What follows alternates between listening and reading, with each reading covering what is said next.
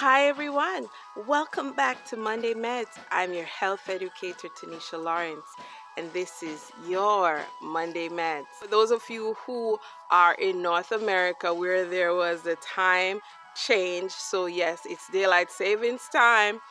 I hope you're adjusting to the new time change. You know, you lost an hour of sleep. And for those of you who work, you lost an hour of work and gained an hour of sleep. So, especially those of you who work at nights. And so I hope you're catching up on your sleep by going to bed even an hour earlier than you usually do. And you have to make a definite effort. You have to make a decisive effort to go into bed earlier to help your body adjust to the time change so you can get the quality sleep you need. And remember, the hours before midnight, so 1, 2, 3 hours before midnight, they all double up, the hours before midnight.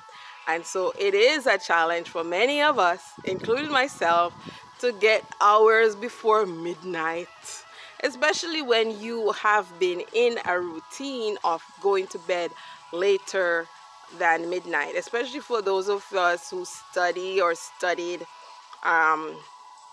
at tertiary level and you want to finish that paper before the clock strike 3 a.m. or midnight. So you're trying to push it, but try to change that that clock in your body and try to get into bed earlier. Even if you do that once or twice a week, like going to bed later, try to get the other days of the week or the nights of the week in, because it really adds to your life and it adds to your development. Yes, we are still developing as adults, and of course we know children and teens, they're still developing. So